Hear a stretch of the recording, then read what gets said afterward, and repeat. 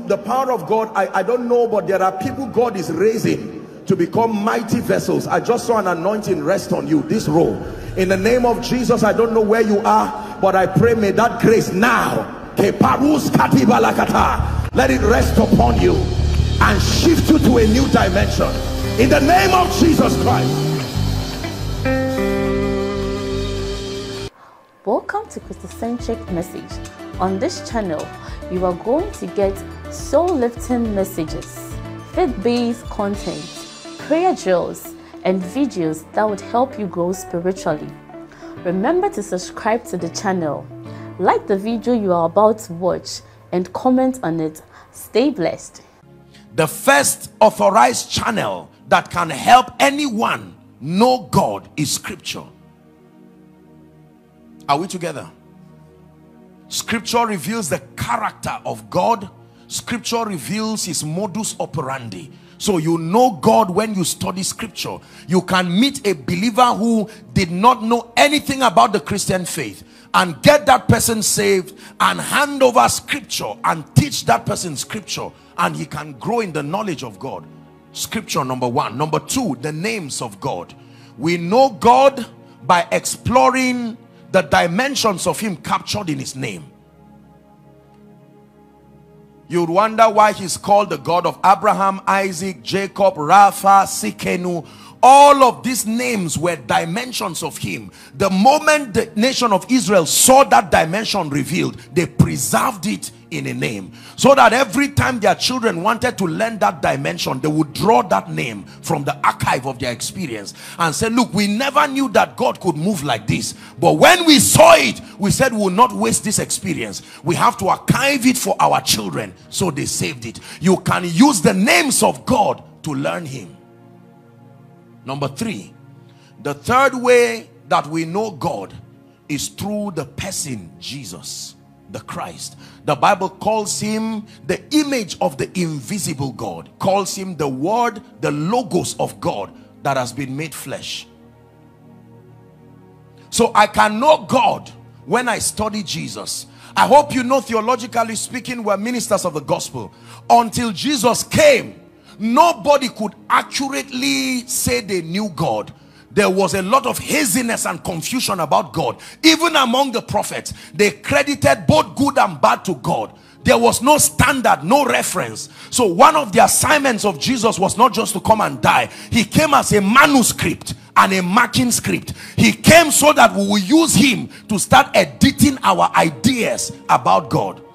Everything God said, Jesus manifested.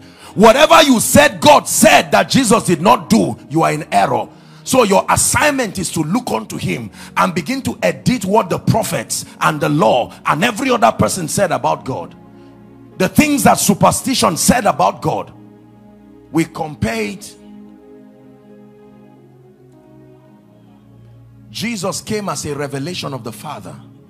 So I can look at Jesus. Are you seeing why the Bible was so detailed about his earth work? Because it does not want you to miss any information. Everything about his earth work, it was more than a story. It was God in action. So he's saying study how he treated children, study what he did on crusade grounds. What did he do when he saw the sick? If it's true that God said, I have loved you with an everlasting love, I have drawn you with my loving kindness, we can only verify if he's lying or not by looking at Jesus. How far did Jesus go to prove the love of the Father? He died. Greater love had no man than this, than a man laid down his life. So we know God did not lie, because Jesus proved he was true. All authority in heaven and on earth has been given unto me. How do we know God is not lying? By looking at Jesus. The last enemy that can be destroyed in this earth realm is death. Whoever destroys death by leaving this earth and coming back into it at will. You see, there is a law. Nobody dies and comes back by himself. It has to take someone in the earth to call you in. But Jesus showed that God was all powerful indeed by dying and calling himself back. It was his entry back into the earth that led to Psalm 24. Lift up your heads, O ye gates. The gates were surprised. Why are you saying we should open? Nobody on earth is calling you. When you were coming from heaven, a prophet has called you. But now you are out of the earth and we are not hearing anyone call you. And he says, don't mistake him just because a baby was called. This man who is coming now is the King of glory, the Lord strong and mighty, the Lord mighty in battle. Are we together? So you know God by looking unto Jesus. If all you know about Jesus is that he just came and died for sinners, you've missed a major part of why he was here. His first assignment was to correct our aberrated view about the Father. How many of you have heard stories about people and you had all kinds of ideas until you met them? Or you met those who were very close to them and you felt so disappointed, so broken, and you said, I'm sorry, God forgive me. I was told this CEO is not a good man. Now look at this. 5 of my children now have jobs because of him. And you go back and you keep repenting and say, God forgive me. That's what Jesus came to do. If you study Jesus, you know you are knowing God when there is a lot of repentance in your life. Because you should find a lot of gaps in the things you have blamed God about. Jesus. When it was time to feed 5,000 with 5 loaves and 2 fish, he didn't say those who understood or heard me, move one side. He fed everyone. So when the Bible says the increase of the earth is for all, that even the king is fed by the increase in the field, it is true. Jesus came as the logos of God. The word made flesh, the logos. The word logos is the Greek word thoughts. The intent of a man that desires to find expression. Everything God was thinking, Jesus was living.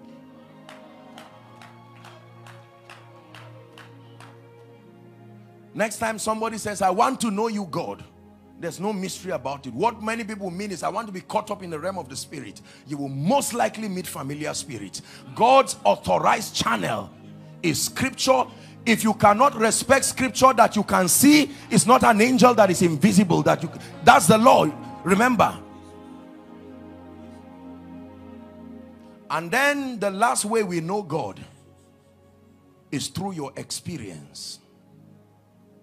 In that order, it is important, but only the 4th, your experience.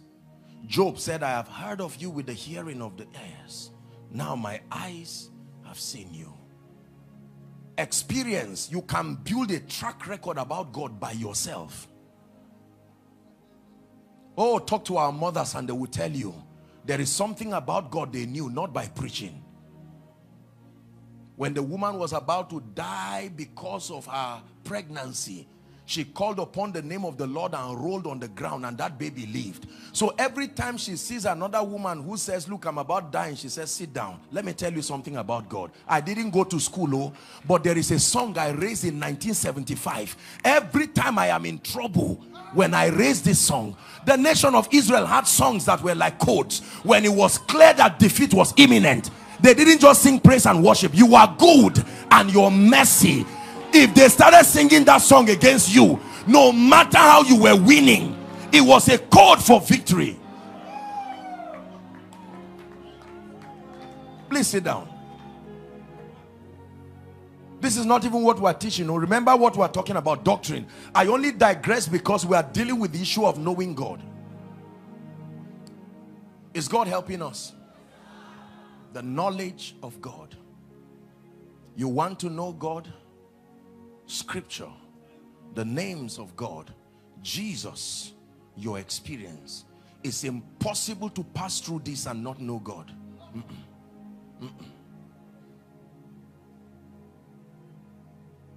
Hallelujah.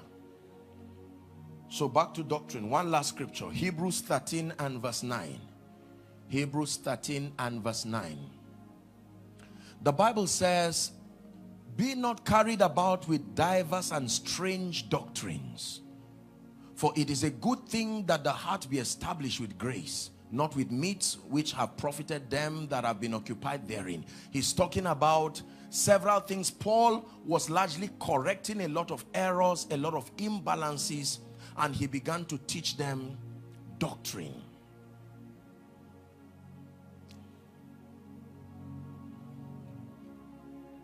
Who is a disciple? A disciple is one who accepts and assists in spreading the doctrines of Scripture. A disciple is one who accepts and helps in spreading the doctrines of Scripture. When we follow Christ, we follow him because number one, we accept and we believe the truths. Are we together? Yes. And then number two, we help in spreading it. So when the Bible says in Matthew 28, let's look at it. Now you will understand what the Bible is saying. Matthew chapter 28 from verse 18. Here's what Jesus said to us. Matthew 28 from verse 18. And Jesus came and spake unto them, saying, all authority, the word power there is the word exousia, authority. All authority is given unto me in heaven and in earth. 19. On the strength of this information, go ye therefore and teach. Are you seeing now? He didn't just send us to preach. To preach means to declare. To teach means to explain, to guide, to mentor, to bring into comprehension. That's what it means to teach. Go ye and teach all nations. All nations does not mean all countries, all fields of endeavors.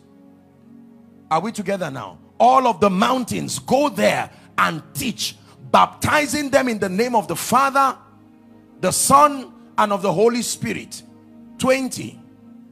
Teaching them to observe all things whatsoever I have commanded you. And whilst you are doing this, be assured that I am with you always. Whilst you are doing this, you can be sure that my divine presence is going with you even to the ends of the earth. Colossians chapter 1, Paul speaking to the church in Colossae from verse 28 and 29. Paul, the assignment of presenting everyone, he says, whom we preach, warning every man and teaching every man that in all wisdom we may present everyone mature or complete or whole in Christ Jesus. 29. It says, whereunto I also labor, striving according to his working, which worketh in me mightily. Paul said, look, all my travels and everything, you see me visiting the church in this, the church in that, correcting all kinds of things, imbalances, impartations, travels. All that I'm doing is I am striving to see to it that the body of Christ and those committed to my care, that I'm able to present them complete in Christ. If you're still with me, please say amen. So the course content for the believer's education is called doctrine. Every believer that comes under the influence of the doctrine of Scripture will become something exact, something predictable, regardless denomination, regardless the approach to ministry. Now, we may not always agree in terms of our modus operandi. We may not agree in terms of our personalities here and there. But there are certain truths that are called the foundational pillars of the Christian faith. If you do not believe this, you are not a Christian. If you do not teach it, you are also not a Christian.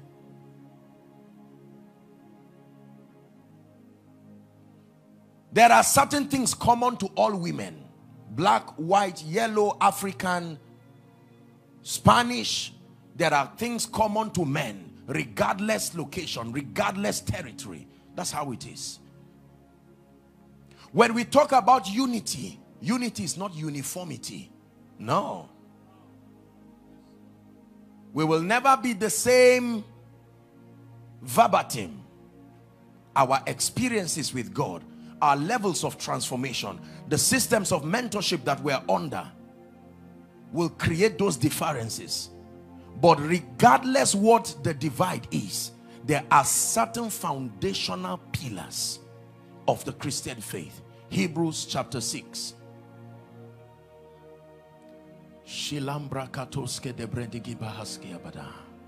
Therefore, leaving the principles of the doctrine of Christ, Let us go on unto perfection, not laying again the foundations of 6 of them. Number 1, repentance from dead works. Number 2, faith towards God. Verse 2. Number 3, the doctrine of baptisms. Number 4, of laying on of hands. Number 5, the resurrection of the dead. Number 6, eternal judgment. And he prays a serious prayer in verse 3. And this we will do if God permits. There are foundational pillars. Please listen very carefully. You see, believers do not just grow because truth is taught. Truth has to be methodically arranged like a building to be able to mature the saints. Are we together? Now, please don't feel bad. Don't feel insulted. I apologize if you do so. But then, imagine with me, for instance, that someone just gets saved, completely not a Christian, and the first message he hears is on prosperity. You see, chances are that that person's Christian experience will be wrecked into pieces because he's not learned how to crucify the flesh. He's not built character. Are we together now? Exposing that person to that body of knowledge. The truth is not, it is truth, but it will kill him. It's not sequentially arranged. He's not even equipped for the attacks that come by reason of that level of blessing. We must not just build believers. We must build believers methodically, line upon line, truth upon truth. Tomorrow is Sunday. Millions of pulpits around the world will be filled with men and women, passionate men and women who will be teaching.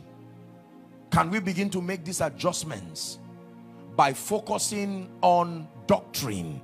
What we largely do is just a topical exegesis of the word. And for many people, I understand how burdensome it can be to preach and come up with messages. So sometimes you sit and say, what have I not preached for a long time in this church? I'm tired right now. I have 3 services. Let's try faith. All right? So you listen to a message or 2, just go online, get 1 or 2 scriptures, put things together. And you know, the fearful thing about the grace of God is when you stand up here, it will look like you've been studying since last year, because you are under the influence of that grace. That grace can cover shame in a tremendous way, but it's not an endorsement of your current state. You can stand and preach something off script completely. It may even be one of the most powerful messages you would have preached that year, and you go back repenting before God and say, Lord, thank you for covering for me. Me and you, we know that I don't have an idea of what happened on this stage. Come on, pastors.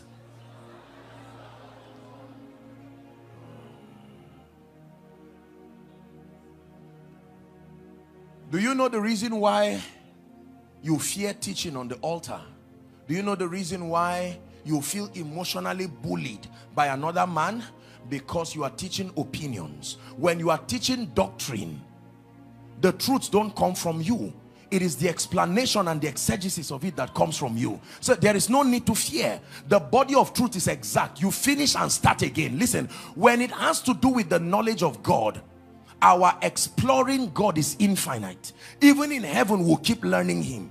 But as far as the excelling of a believer on earth is concerned, the body of truth allocated for our growth and maturity is finite. You can cover the curriculum and start again and not feel guilty for going back. It's not that you don't have new messages. So the pressure is that, let my members not say there are people teaching volume 7 part 1, volume 8 part 5, and you are here, it seems like you are struggling with something. So that pressure pushes us into saying, look, what is the new thing I have not said?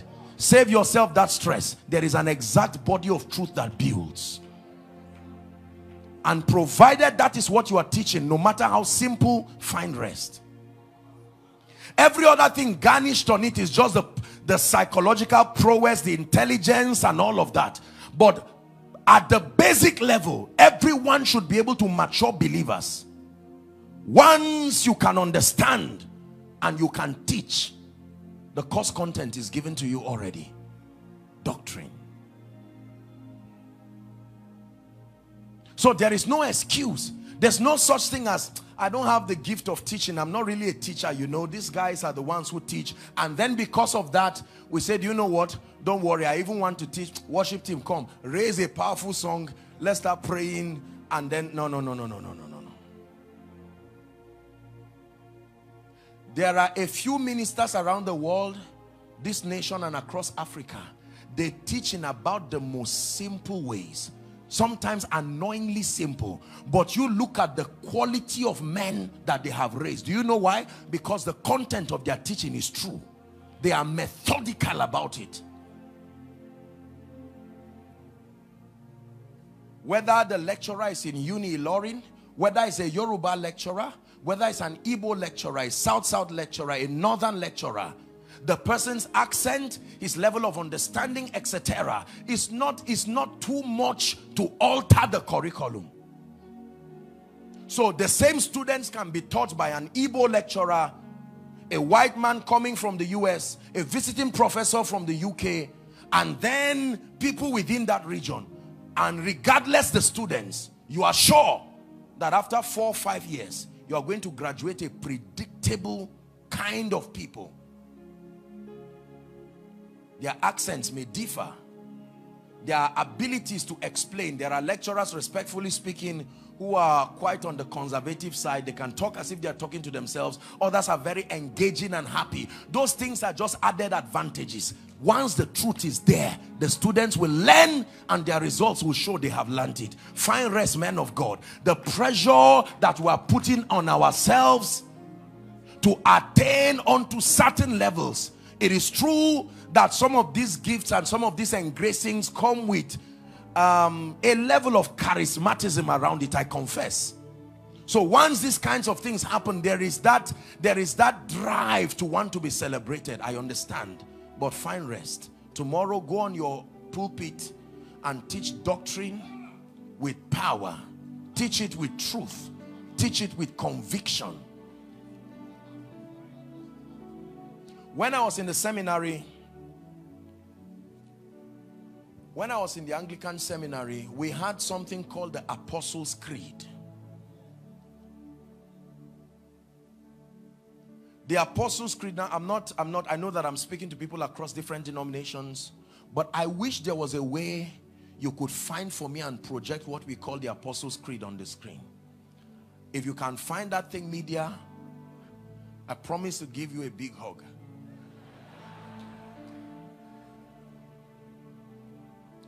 That for me represents about the most accurate, or at least commendably accurate, presentation of the believer's creed. This is a summary of what we stand for. This is who a Christian is. It's important we know that. Some of you here are owners or directors or senior executives around companies, and you have all kinds of creeds. Is that true? That you compel your staff to learn, to indoctrinate them to understand why they are here. Whether it's a creed towards efficiency, a creed towards excellence, team spirit, whatever it is. Please find it for me if you can. I apologize for putting you under this inconvenience, but it's important. So we're dealing with doctrine and discipleship. We are not in ministry truly if we are not teaching doctrine.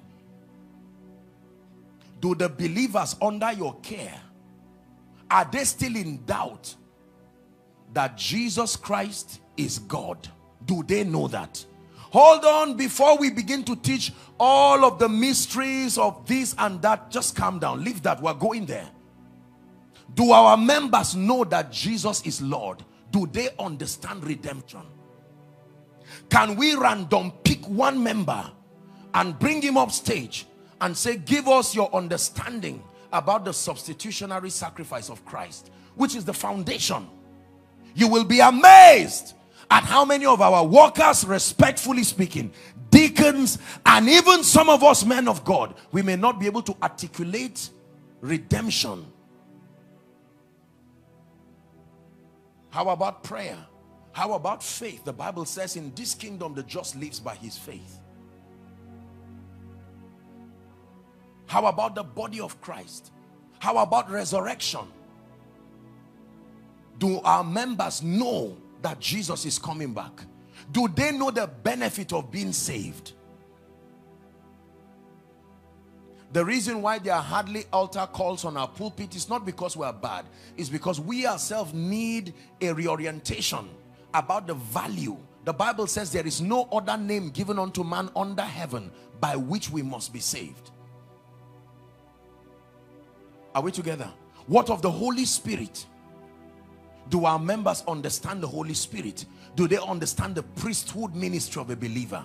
Do they understand the responsibility that makes for kingdom advance? Thank you. Thank you. Let's give these people a big God bless you. Ladies and gentlemen, that right there is a very serious creed. I hope I'm able to see everything as clear as I want to, but let me attempt to read it. Am I boring you? This is a pastor's conference. I know impartation is coming, but you just pay attention.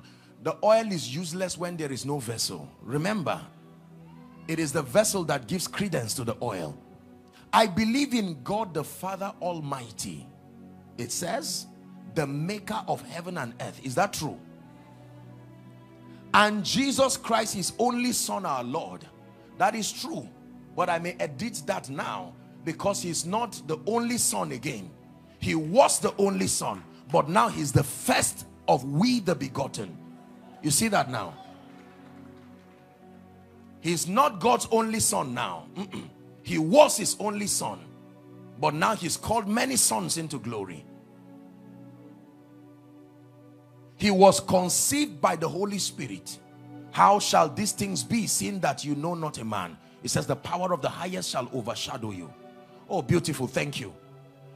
Born of the Virgin Mary. He suffered under Pontius Pilate, was crucified, dead. It's important you know he was crucified. He did not just die. If he just died, he could not have been a curse, because the law says cursed is every man who hangs on a tree. If he died on the ground, he would be a dead man. He needed to die on the tree. So the crucifixion of Jesus is a major aspect of the Christian life. He died. You have to believe he died. If he did not die, then there is no way he would have collected the keys that we gave Adam. Revelations 1, I was he that was dead, and now is alive, and I hold the keys. It was his death that gave him the entrance. When sinners die, where do they go to? So the only way he had to go to hell, being a righteous man, was to become sin. So that if he died, it will now give him the entrance to go to the place of the dead. Are we together now? He died as you and me. What would have been our future? So he went there, and when he met Satan, the Bible tells us, Paul was teaching us the drama that happened there in Hades. That when he got to hell, my goodness, did you know that Satan did not even understand the strategy? When he died, all of a sudden celebration was to start in hell. And then they see this man. Jesus Christ went to hell without the assistance of the Holy Ghost. I hope you know that. He went as man, in the strength of man. That's what made him the second Adam.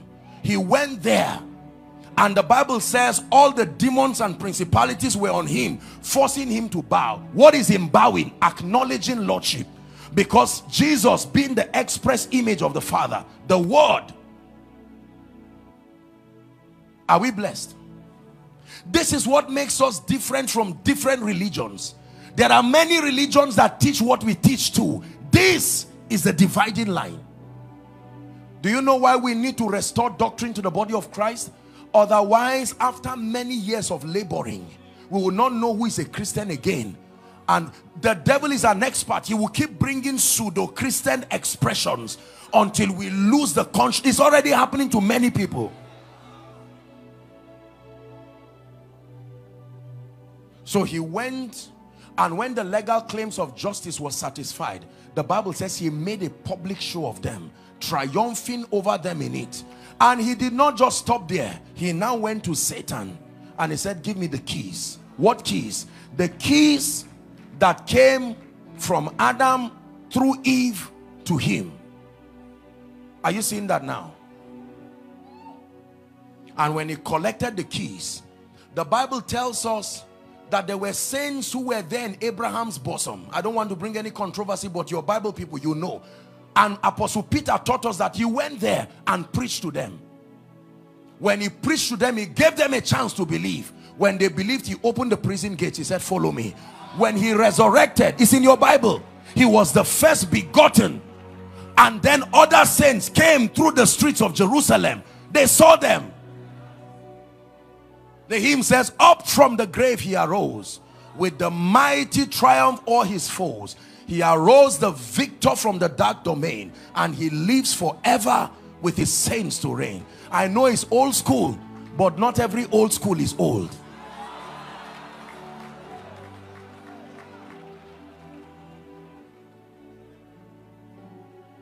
Are we blessed?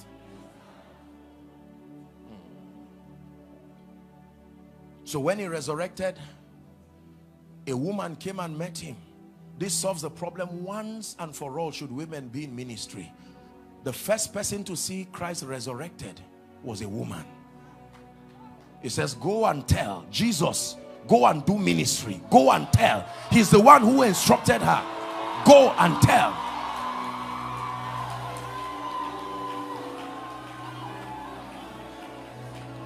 There is a protocol to it, though. The Bible always says they do it in subjection. But to negate, no, when it has to do with the ministry of the word, there is neither male nor female. There's neither Jew nor Gentile. It's one new man in Christ. Are we blessed now? Please pay attention. These are the truths that give you a defense system against Satan. The Bible says no weapon fashioned. Do you know what it means to fashion? To fashion means to write a summary of your strengths and your weaknesses and build an arsenal from your weakness. So when the devil wants to attack, he does not just come. He fashions the weapon. What do you not know? What is not known in your church? Oh, you don't know this, you don't know this. Build the weapon after this weakness. It says no weapon fashioned.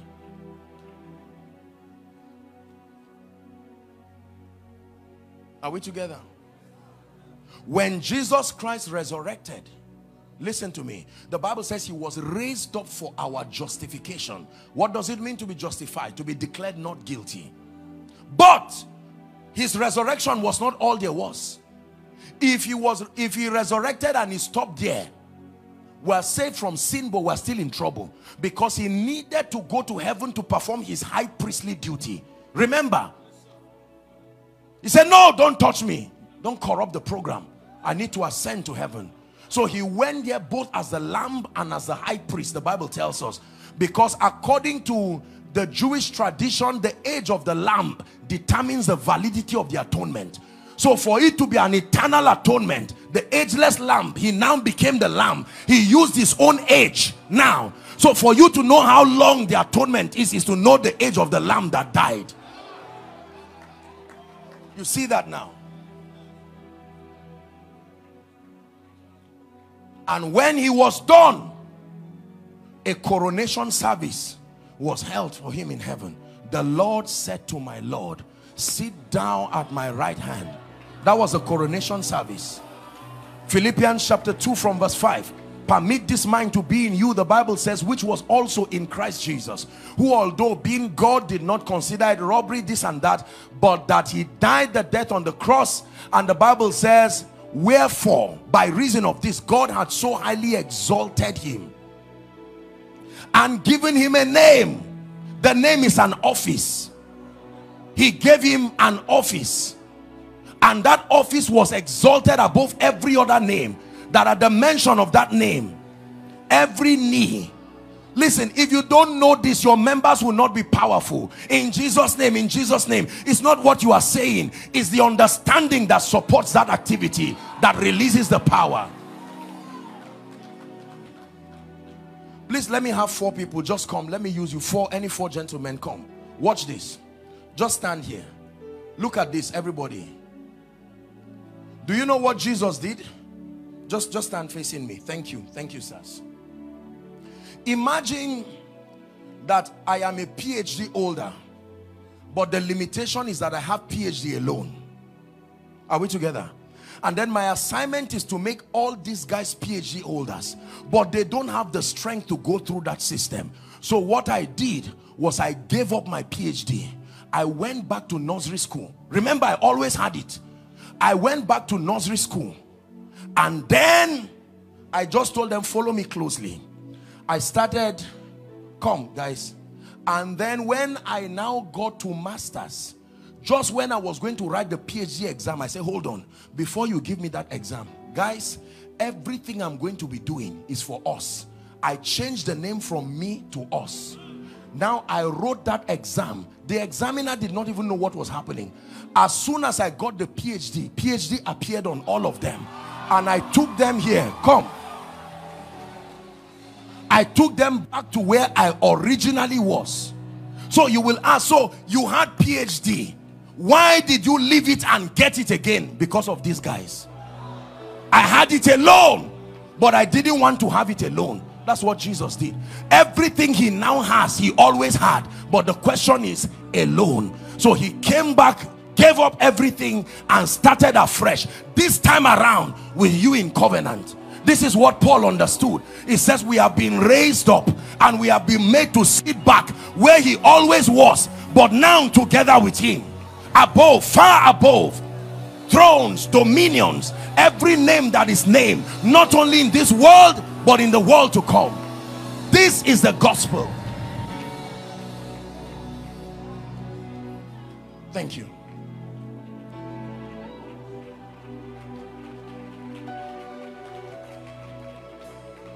If you do not understand this, it didn't make sense for Jesus to leave the glory he had with the Father, come back and get it back. Why do a coronation service? Was he not always Lord alone? This is where the love of the Father is revealed.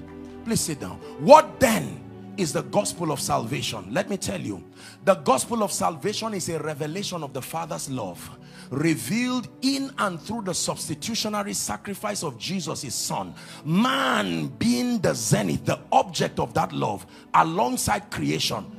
The law is that whosoever believes in him will not perish, but have Zoe, is called. Not just eternal life. Everybody has eternal life.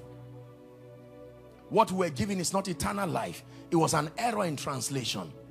Eternal life means life without end. Everybody keeps living even after this world. When you preach, you don't ask people, will you spend eternity? The question is location. They will spend eternity. Let's finish our Apostles' Creed. Can we have it again? The Bible says he's seated at the right hand of the Father. From thence he shall come to judge the quick and the dead. I believe in the Holy Spirit, the Holy Catholic Church. The word Catholic there does not necessarily mean Roman Catholic. It means the universal church. If you don't believe the body of Christ, you will never have balance in your life. There are 4 encounters you must have to be a balanced believer and a balanced minister. 1, the encounter with the Son of God. 2, the encounter with the office and the person of the Holy Spirit. 3, the encounter with the Word of God. 4, the encounter with the body of Christ. I believe in the body of Christ. I believe in the communion of the saints. I believe in the forgiveness of sins. I believe in the resurrection of the body. I believe in the everlasting life. This, for me, is a very fair representation of the believer's creed. There are many other expressions of it across different ministries, but I'm saying that we need to return back to doctrine and discipleship. Don't just ordain people because they have stayed long in church and you say just keep watching, prepare for the next. Because of course I know that we need more people, we need to send more laborers, but we have to be careful.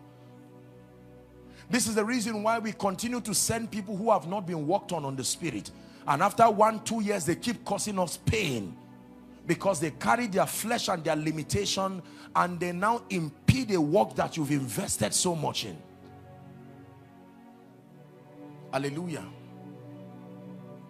We have to pray. We've not even done church growth. I had promised us that we'll do church growth. Unfortunately, we may not, I'm not sure that we may have that time. But can I just run through 4 keys to church growth? Please be patient. I know that we have service. Many of us need to go and prepare. The key to church growth is found in Mark chapter 1. Mark chapter 1. Now there are different perspectives when it has to do with church growth. Now that we understand that we should focus on the exegesis of doctrine, our experiences and our personalized dealings can only just be support systems, but we must return to the doctrine of Scripture that builds, that matures, that makes. Mark chapter 1. Let's begin our reading from verse 21, please. Mark chapter 1 and verse 21. We're learning the principles of church growth by studying the ministry of Jesus himself. Be patient as we read. Ready? The Bible says, and they went into Capernaum, and straightway on the Sabbath day he entered into the synagogue. Help me. And so keep that in place. We're studying Jesus now. He entered the synagogue, and the Bible tells us what he did there. He taught. We see teaching as part of the key. Next verse. And they were astonished at his doctrine. So we know what he taught. What did he teach? Doctrine. Pay attention. We're piecing together the keys that make for church growth. Irrefutable keys that will work for anyone, regardless ministry, regardless what dimension of the fivefold you're involved with. The Bible says, for he taught them as one that had authority and not as the scribes. Next verse, please. The Bible says, and there was in their synagogue a man with an unclean spirit. Take note now. This is church. And the Bible says, and he cried out, saying, let us alone. What have we to do with you, Jesus of Nazareth? Art thou come to destroy us? I know thee who thou art, the Holy One of God. Jesus rebuked him, saying, hold your peace and come out of him. So we see Jesus casting out demons. 26. And when the unclean spirit had torn him and cried with a loud voice, he came out of him. As a result, the Bible says, and they were all amazed. How many were amazed? Please talk to me. There are certain things that when they happen on earth, men can never commonize them. It is not given to men to trivialize certain manifestations of the power of God. It will always compel people to know that God is at work in a place. Follow carefully. They were astonished among themselves, saying, what thing is this? What new doctrine is this? For with authority commanded he even the unclean spirits, and they do obey him. Take note. We're studying Jesus now. What happened immediately? Please look up, believers. And immediately his fame spread abroad throughout the region round about Galilee. So here is a man who came in as an individual into a temple. He did certain things, and by the next day the whole city is talking about him. We're talking of growth here, the principles. And forthwith, when they were come out of the synagogue, he entered into the house of Simon and Andrew with James and John. 30. And Simon's wife's mother lay sick of a fever, and anon they take him up. And he came and took her by the hand and lifted her up, and immediately the fever left, and she ministered unto them. Now you watch this. The difference between this miracle and the one that happens in a crusade ground is that this is happening among church workers. We're examining the key to church growth. It is easy to preach in a crusade and have wheelchairs stand up, and your workers are saying, we've not experienced this thing ourselves. He came to Peter's house and the same power worked there. Do you know what it means for your workforce to believe in you? To know that this anointing does not just work for strangers. This grace also works here. It is on the strength of their conviction. Everyone who comes, he knows that you are not just acting. 32. And at evening, when the sun did set, hallelujah, they brought unto him. Don't ask people to come. Find out whether you can do something about what they are coming with. They brought unto him Would you love members like this? Brothers and sisters, these are the kind of members we are calling. Do you love members like this? Lord, I want increase. Get ready for these people. These are the kinds of people coming. Are we ready? Number one, all that were diseased. Number two, all that were possessed with devils. Don't think God is just going to send made people. Oh no. You want increase, you must be ready for work. These were the people who came to Jesus. 33. And the city, hallelujah. You want the city to be gathered? Let me describe how the city looks for you. There are a few intelligent people, there are a few wealthy people, and many sick people, and many broke people, and many confused people, and many angry people, and many jealous people, and many possessed people. And the Bible mandates that you welcome them. Could there be a reason why increase is not coming? It's an act of God's mercy and warning to you. You really want this? Are you prepared? 34. Look, Jesus now.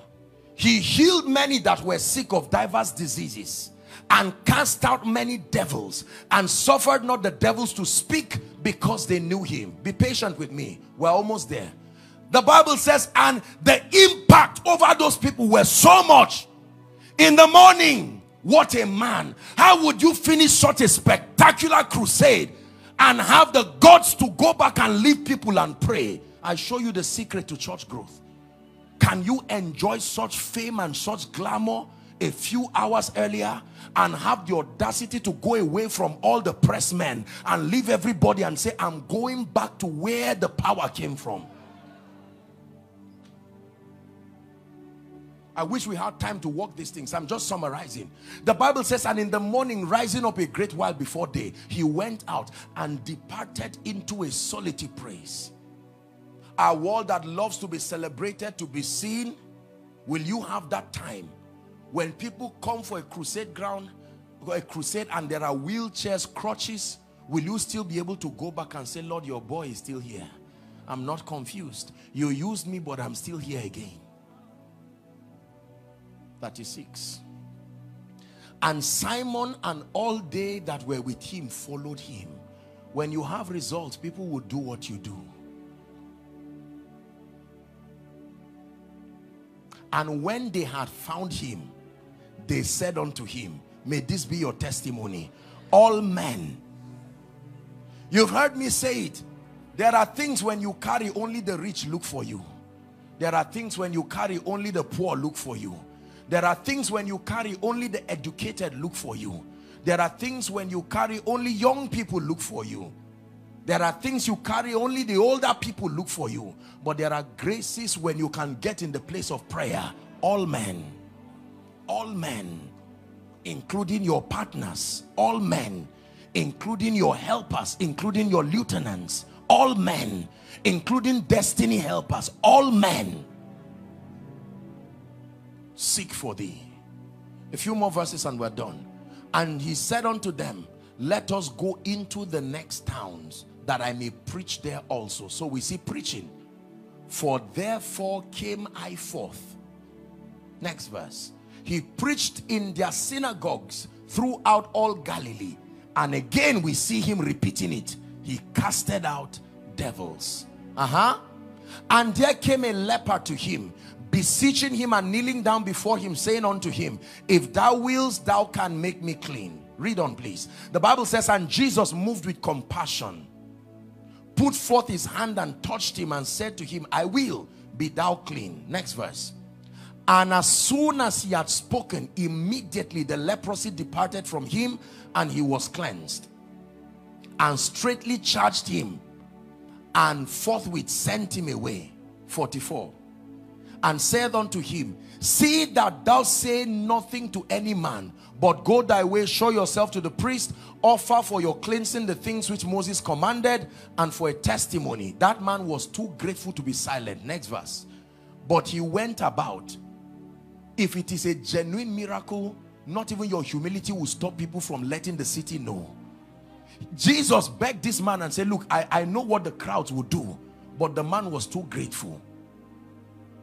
he began to publish it much and to blaze abroad the matter, in so much that Jesus could no more openly enter into the city, but was without in the desert place.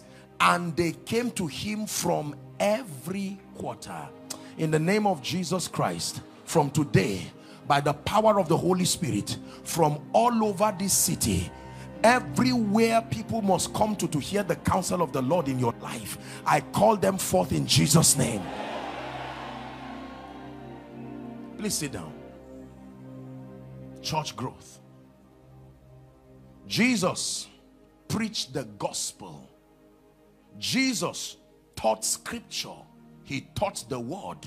Jesus performed he allowed for extraordinary manifestations of miracles, signs, wonders, including the casting out of devils, the healing of the sick. Jesus used the power and the principles of the kingdom alongside the prophetic to provide supernatural solutions to the needs of men. Whoever does this, it is impossible to be alone. No. You preach the gospel, you teach the word, an accurate exegesis of scripture. Then you allow for the unusual manifestation of miracles, signs and wonders. Let the sick be healed. Let the oppressed be delivered. But people are not only sick and oppressed. You will need to engage the principles of the word and the power of the prophetic to provide supernatural solutions to the need of men. This was the template Jesus gave us. I know that there are books about church growth and I show my profound respect. But believe me, with all humility, the man standing before you has experienced the mercy of God on that wise. I'm not speaking in ignorance. I know what it means to experience a city come to hear the counsel of the Lord upon your life. There is no such thing as I was destined to be small. No. Our call is a high calling and it's a noble call. Are we together now?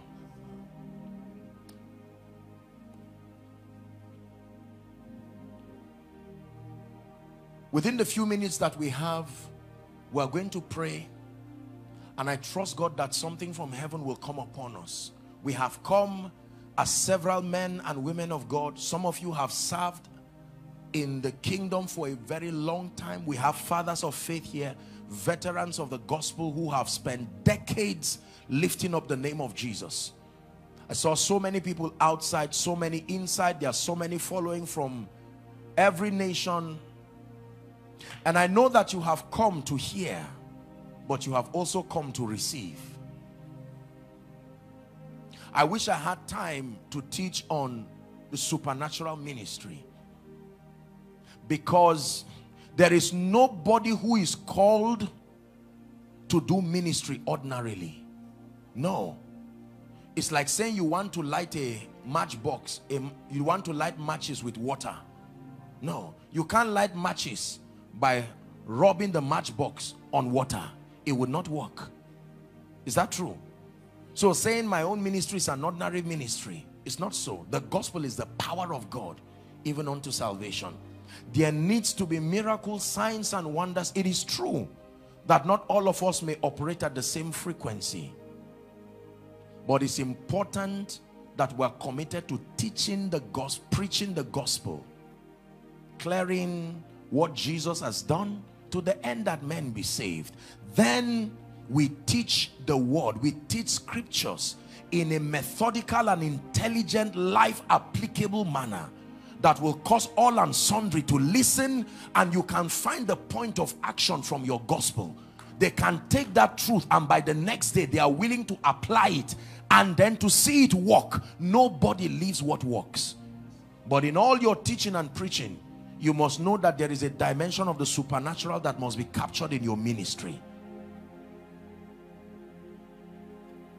Signs and wonders are powerful. They let men know that God is with you. They let men know that God is alive. Miracles, healings, deliverances.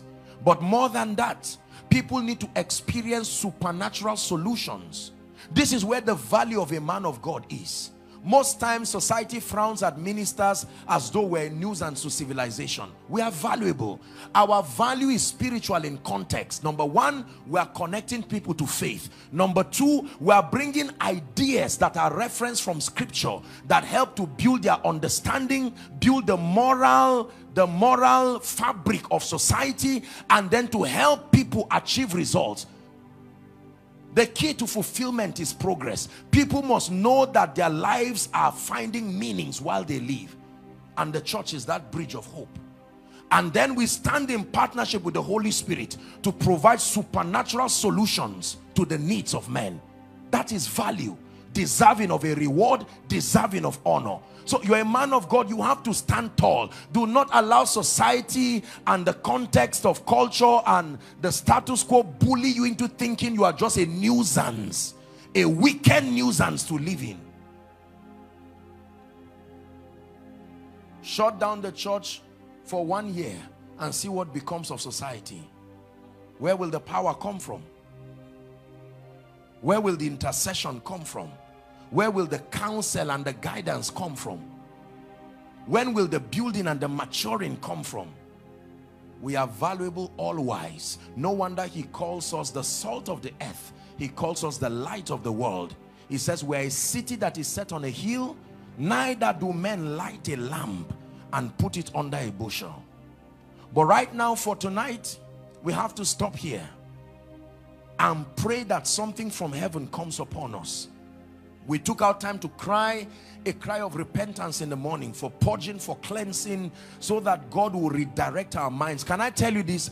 I believe with all my heart that there are some of you, what you are doing now compared to what you will be doing from now is just a rehearsal. By the time the power of God comes upon you, you will do ministry in a way that will bring glory to the name of the Lord and will bring honor to you, the vessel. There is no limit to how far we can go in Christ. But you are only a blessing not just when men come, but when they leave with joy. Jesus said, do not leave them to go hungry. Who else can feed them? They said, no, we cannot afford this. And they brought 5 loaves and 2 fish, turned it and fed all of them. Simon Bar-Jonah, do you love me more than this? Prove that you love me by feeding my sheep and feeding my lamb.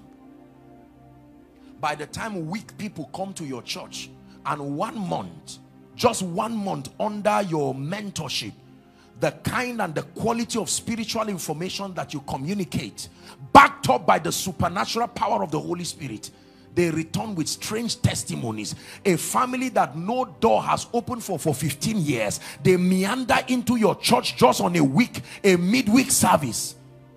Just 5 minutes prayer. They return back and all doors begin to open as though they were programmed. They will say like that woman, come see a man. Come see a man. Let me tell you this. Do not downplay the power of personal testimony. It's one thing to bring an arbitrary testifier that nobody knows. When a popular madman in Port Harcourt comes under the influence of the power of God, fire falls from heaven during your crusade ground, and that person becomes your chief usher. Everybody knew him when he was lying down. Now he's the chief usher. How dare the devil say the power of God is not in your assembly? Listen to me. Believers, men and women of God, with all due respect, I came to challenge you tonight. There is more that we need to do across the South, across Port Harcourt here. There is so much. We need to upgrade to a higher level of power and fire. There are principalities. The arsenals of darkness continue to group themselves to see that they discredit the power of God. God is saying, where are the people that must arise?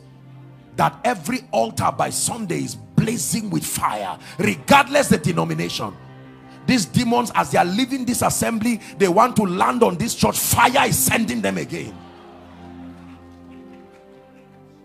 There is an avalanche of salvation. People on the streets breaking down and wondering what is wrong. You just shook hands with a man of God you met at the marketplace, and just that handshake destroyed 10 years captivity.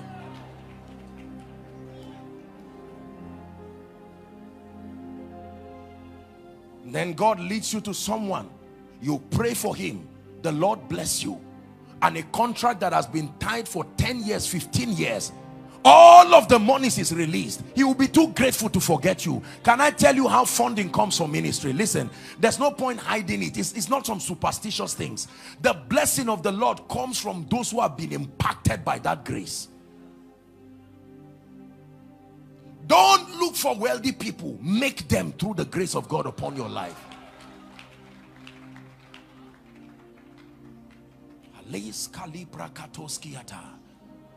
That someone comes and in 2 weeks, whilst he's loving the Lord, whilst he's knowing the Lord, a promotion that is due 10 years for some tribal sentiments, and the fire that comes from your altar burns that chaff into pieces. That man is lifted and promoted. The man will vow and say, as you move, I move with you. Whatever is your project, just let me know. Can I tell you this? Everybody on earth, including those who have been greedy to you, they are givers. They only have not considered you to be worth their giving. The same person who will refuse to give you money and fund your ministry will come back to a man of God and say, sir, can I have the privilege of giving you 100 million for the church project? He was not greedy. You are just not on fire enough to be worth his money.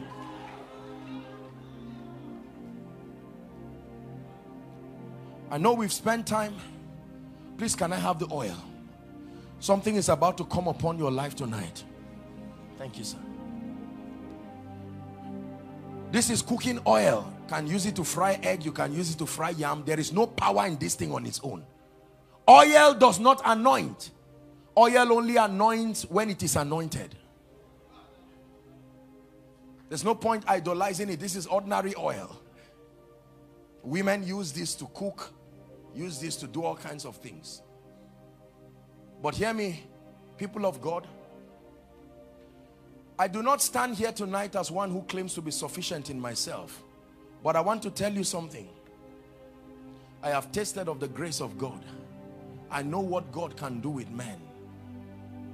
Many of you have come here with hearts opened. There are graces that are coming tonight. The Bible says grace and peace be multiplied. Please listen to me. Some of you have fasted and you have prayed and you have said, God, I know there has to be more to you. I'm a prophet, but this thing is as if my office is a reproach to me. Everything you say is a lie. Your name is John. No, I'm Ezekiel. You have 2 children. No, I don't even have any children. And you stand there and God truly called you. What of those who are here who are bleeding? Members come, they receive and they leave. Have you seen that kind of thing? They come, you pray for them, you fast, and then they leave. When they have the breakthrough, they stand up and go somewhere else. Paul says, and God is able to make all grace abound towards you. This man standing before you is a product of many anointings. This anointing is like a relay. We have also received it from those who went ahead of us.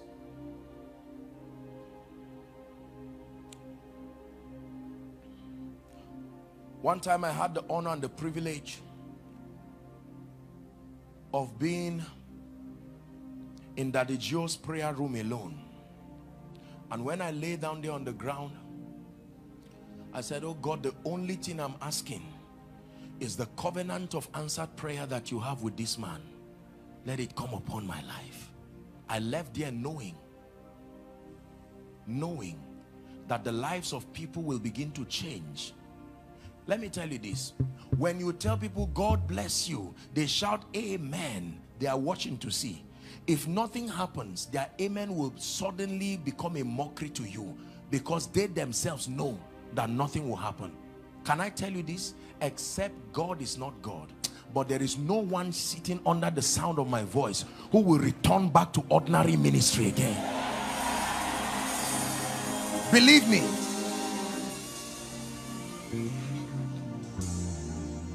There will be such a baptism of fire in this place.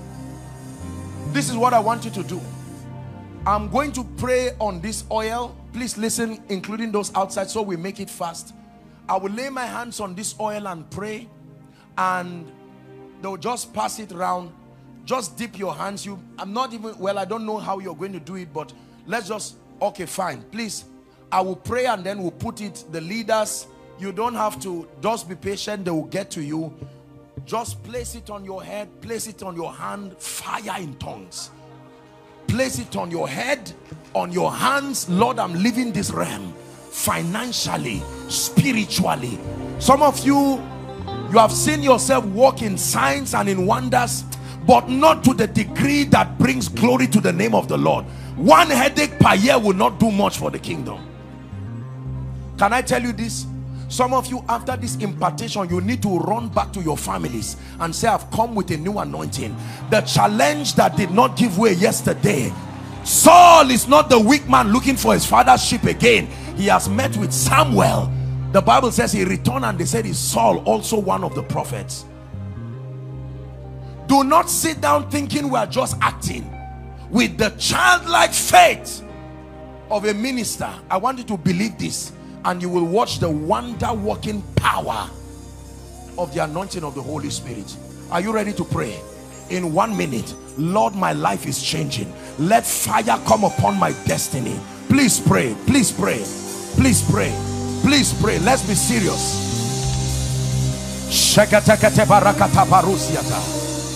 Skata branda kata branda katosko toporoto ko sopratikatia.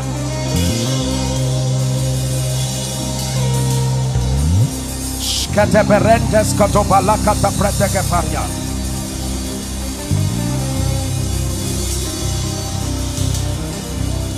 Are you praying?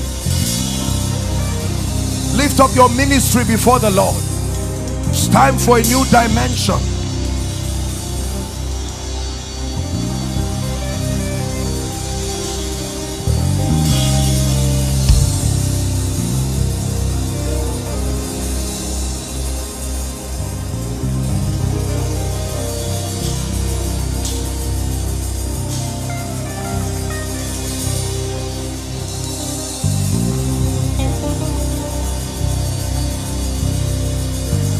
Hallelujah. Hallelujah. Praise the name of the Lord. We anoint this in the name of Jesus. We release it as an instrument of signs and wonders. We release it as an instrument of restoration. We release this oil as a weapon of judgment. That everything sitting on your destiny that is not of God, as this oil comes on you, in the name of Jesus Christ, the same way there was judgment in Egypt, there must be judgment this night in the camp of the enemy. Please go ahead, sir. Everyone, please pray. Just pray in the spirit. Outside, pray in the spirit. Following online, you have a bottle of oil, you can bring it out and just connect by faith. Are you praying? Overseers, pray. Presidents, pray. Evangelists, pray.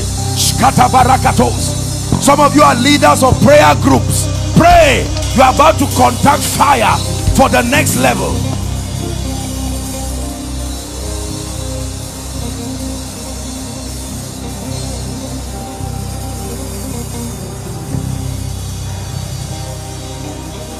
Shadabakata brandakate boskata balakata entelekete pratuskete bereketosh japratekete bakata brandakatoskata kate endebreketoskia. Oh, it's a new season. Remember not the former things, nor consider the things of old, nor consider the shame of old, nor consider the reproach of old. Behold, I do a new thing. Behold, I do a new thing. Behold, I do a new thing. By the power of the Holy Ghost, behold, I do a new thing.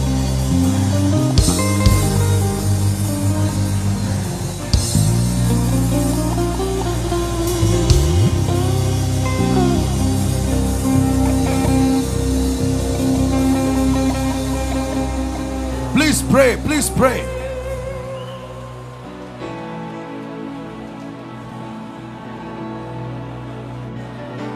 For you are glorious and worthy to be praised. You are the Lamb upon the throne, and unto you we'll lift our voice in praise. You are the Lamb upon the throne. Keep praying. For you are glorious and worthy to be praised. You are the Lamb upon the throne. Unto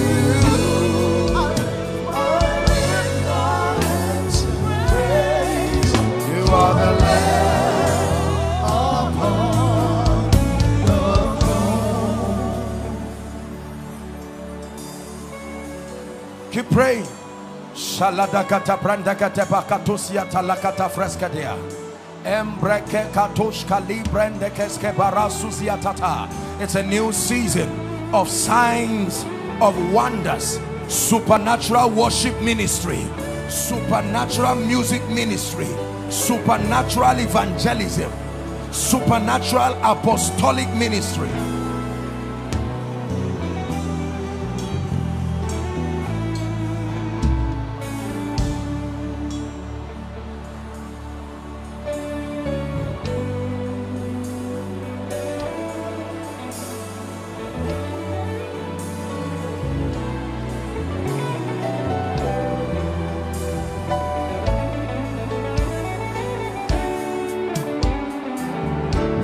Balakata brandegate braskuti balahasia. Ke balata barandas kade baratuzia sekete baladaba.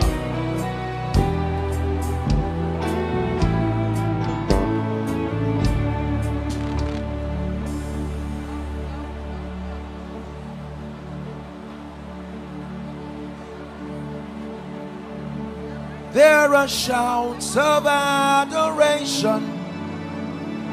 I see men from every nation lift their voice to make your glory known, singing, holy, holy, holy are you, Lord. Holy, holy, holy are you.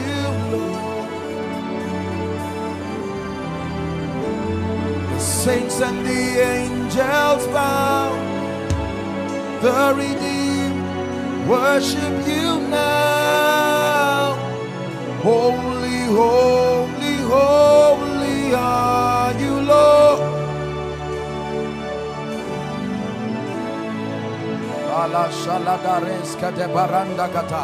Don't be tired. Don't be tired. This will be your certain day tonight.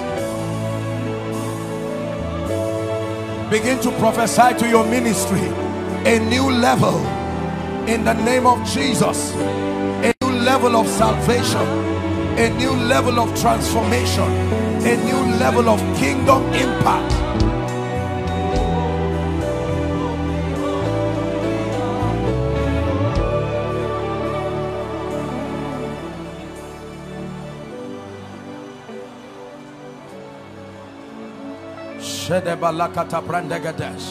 Pray for your family, for your husband, for your wife, for your children. Pray for the South. Pray for Port Harcourt, coming with fire, renewed fire.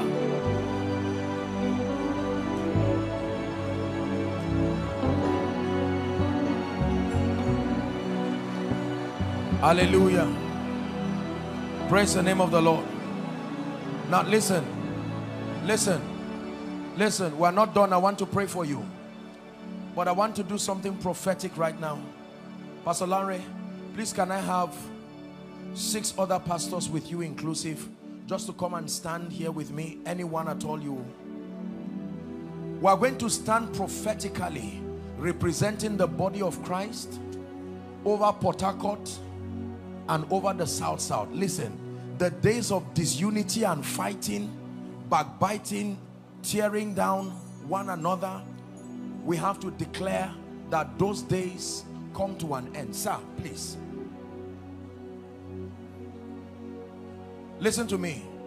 Please look up, everyone. Can I tell you this? Unity does not mean uniformity.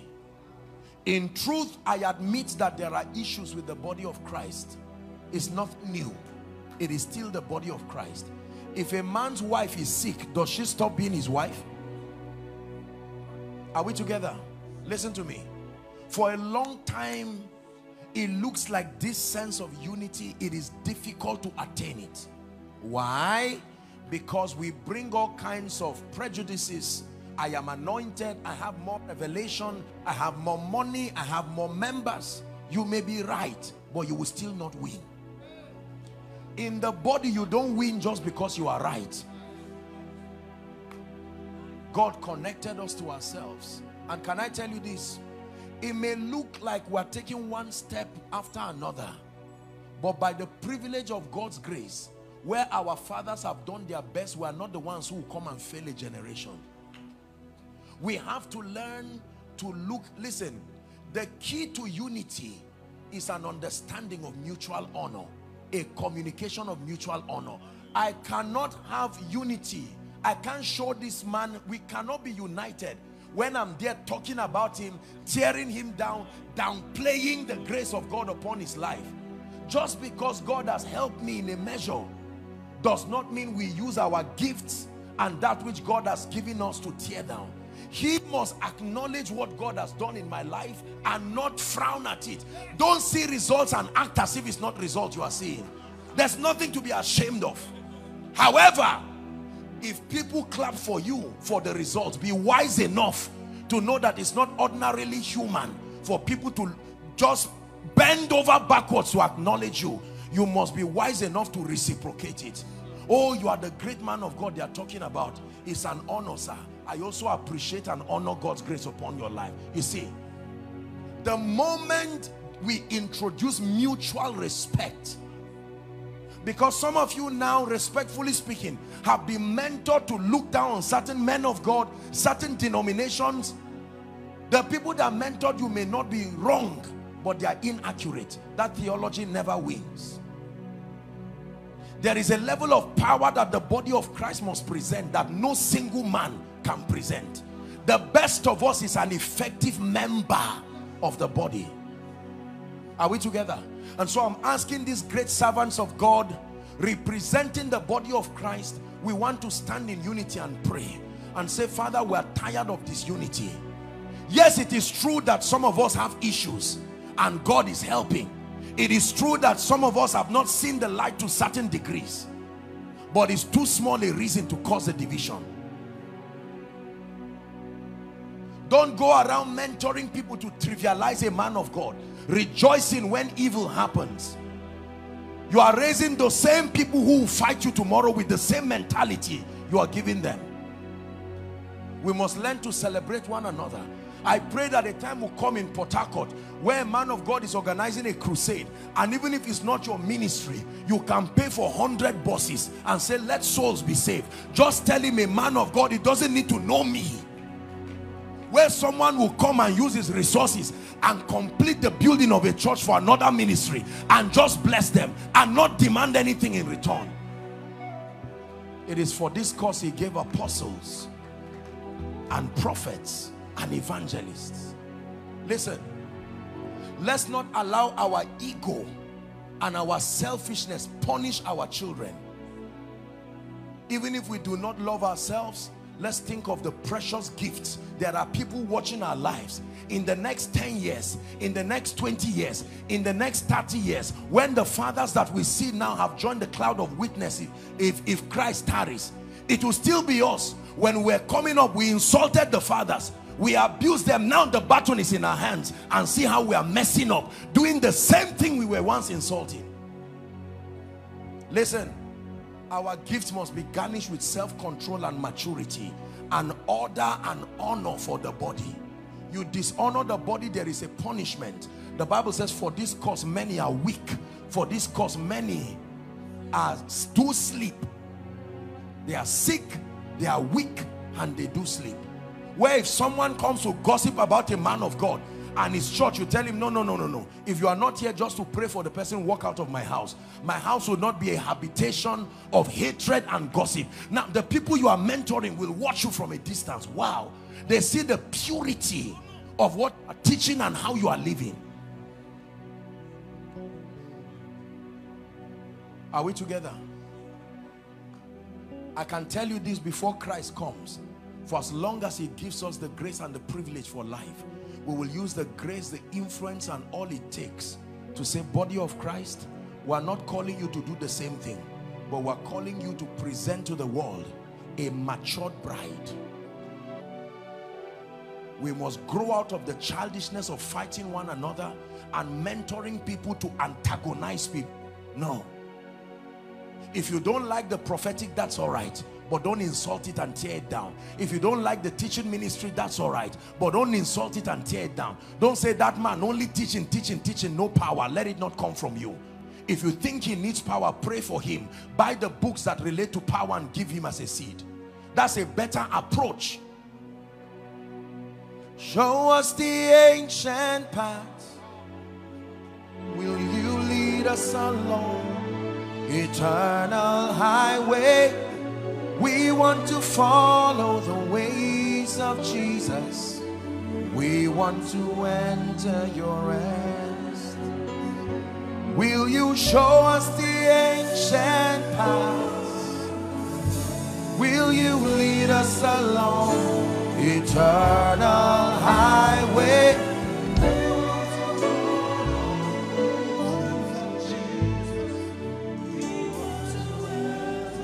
Listen, every man of God, no matter how wrong, is sincerely believing he's doing his best. Intercede and say, Lord, open their eyes to see greater.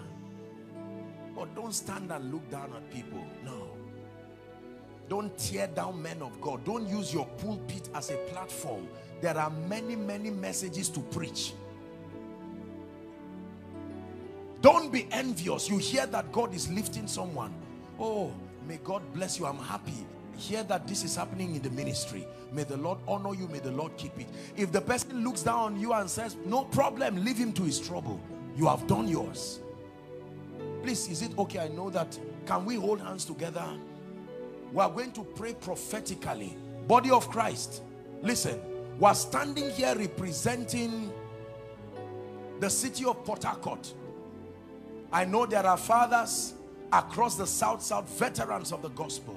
But these are the ones that are available here. This baton was given to us. We should not fail. It does not take perfection to win. It takes maturity. Father, we stand here at this South convention, here at House on the Rock, Port Harcourt. And I'm holding hands, oh God, with servants, men of God. And we stand as a united body across this city and across this region. Lord, we admit that our levels of transformation may differ.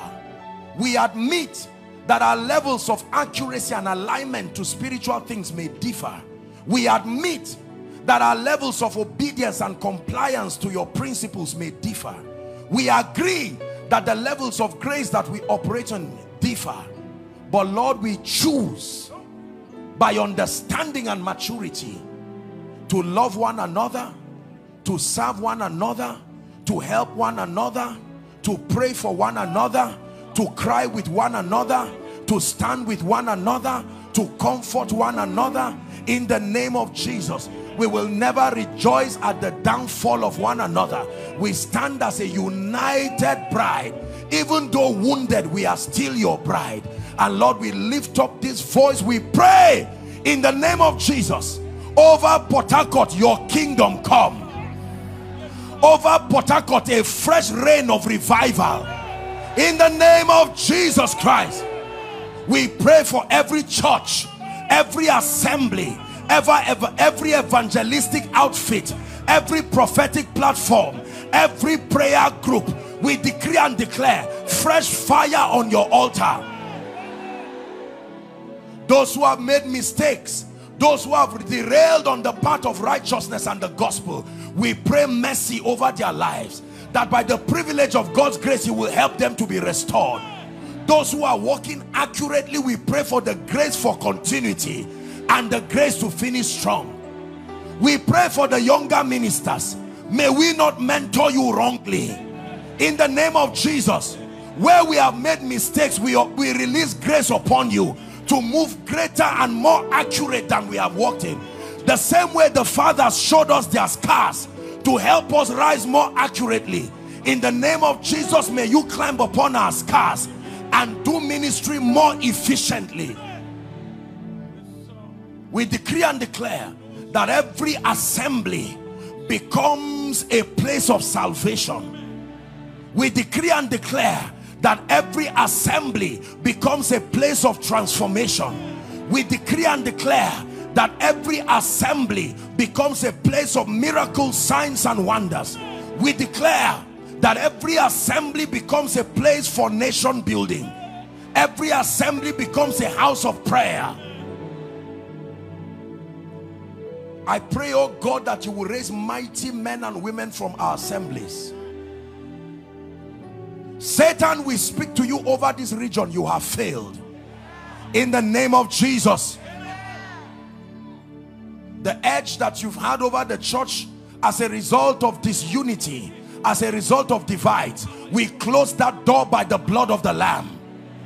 As a united church, the bride of Christ, we stand and we declare the victory that has been given to us in Christ. We establish it upon this land. Port Harcourt, you are God's own state. South, you are God's own region.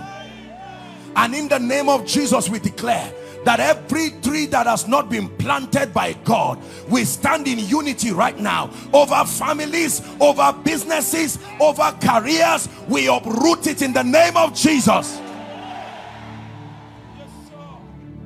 Let there be love among pastors.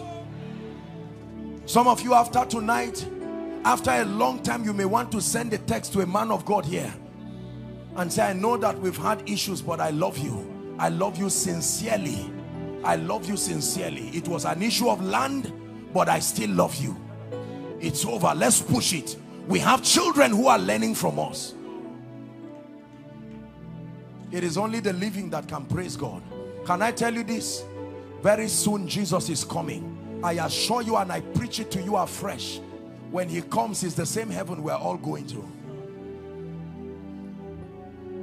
Therefore, Lord, we declare, let the unity of the church in Port Harcourt never be broken again. And anyone who steps into this city to disunite the body, we close the borders of this city towards them. In the name of Jesus Christ.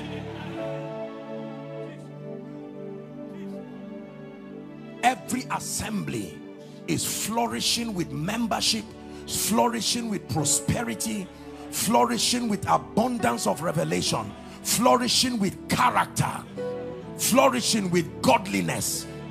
In the name of Jesus. Lord, we pray that you honor every man and woman of God in this city. They that labor in word and in doctrine.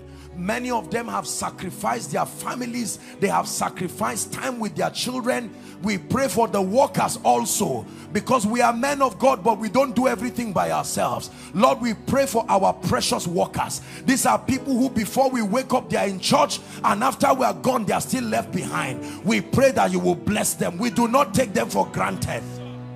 We ask for mercy where we have trivialized them. We declare that they are truly important, and we do not look down on them. The church is growing in this region. We pray this in the name of the Father, in the name of the Son, and in the name of the Holy Spirit. Amen and amen. Thank you, sirs. God bless you. Let's celebrate Jesus for what he's doing in this land. Now lift your hands. Let me speak over you. We're wrapping up. In the name that is above all names, I declare the grace that you need for the next season of your life. I stretch my hands upon you and I pray, may that grace come upon your life now. Hear me. Every limitation impeding the growth of your church, your prayer group, your evangelistic platform, your family, your business, I stand and call upon the God of my covenant. In the name of Jesus, we dethrone those forces. We dethrone those forces.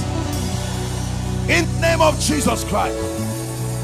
Anyone here appointed unto death, we declare, oh grave, where is your victory? And oh death, where is your sting? I speak long life and prosperity to you. Every man of God here currently going through a building project, in the name of Jesus Christ, the Bible says the hand of Zerubbabel that began this work, we release a finisher's anointing on your project in the name of Jesus Christ. Where men have mocked your God and say, where is the evidence of serving God? I place something upon your life today. Go and work signs and wonders. Open doors in the name of Jesus. And let me pray for you. Whatever has killed your prayer life, whatever has killed your appetite and your passion for spiritual things, that this was not how you started, eventually you became distracted, I pray for you tonight. Fire from heaven, may it land upon your life. Prayer fire, word study fire, worship fire, in the name of Jesus Christ. And as you depart from this place tonight, in the name of Jesus, on your way to your homes and your stations, meet with signs and wonders, meet with testimonies. Tomorrow, here in this city, may every altar catch fire in the name of Jesus Christ. Thank you, Father. Wave your hands to Jesus and give him praise tonight.